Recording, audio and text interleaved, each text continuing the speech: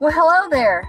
Today's lesson is going to be over weathering, erosion, and deposition. You have two types of weathering, mechanical and chemical.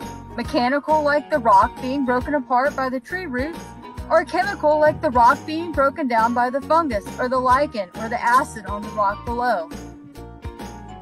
Erosion is the force of water eroding away the sediment.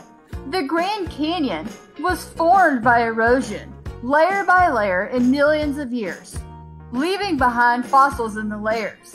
And as you can see, the water's meandering down the river.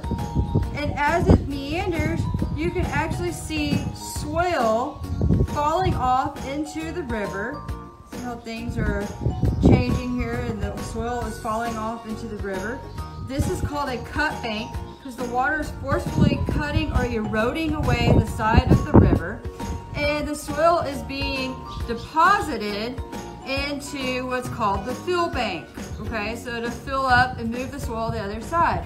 And that's how we make river deltas or basins or create new islands or things like that, because the soil gets deposited or deposition somewhere else. So as the water increases, as you can see, the erosion is like, I'm gonna make it a road right here. See the erosion happening as the soil falls in? Uh-oh, or people are falling in, towns falling in.